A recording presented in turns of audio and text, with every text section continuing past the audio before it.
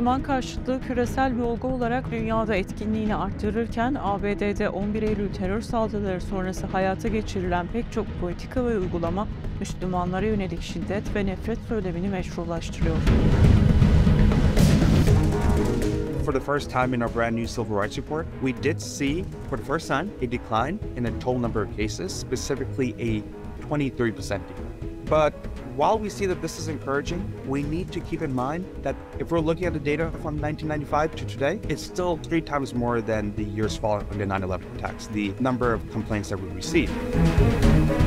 Islamophobia and anti-Muslim incidences are still well and alive in America today. Islamophobia is institutionalized, Islamophobia is instrumentalized, and Islamophobia is internalized. Now, some of these examples in which we see Islamophobia being institutionalized are the Patriot Act shortly after 9/11, the CVE program by the Obama administration that almost exclusively targeted Muslims through false Islamophobic perceptions, as well as the Muslim ban by the Trump administration right when he took office until it was repealed by the current Biden administration.